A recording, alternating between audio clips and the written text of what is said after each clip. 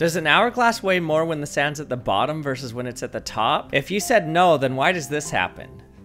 When the sand is on the bottom, it easily sinks. Now flip it over so the sand is on the top.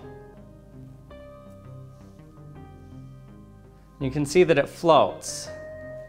But now watch what happens when we let the sand fall to the bottom.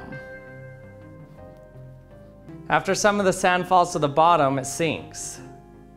Okay, when the sand is at the bottom, we get 12.76 grams. Now when the sand is at the top, we also get 12.76 grams.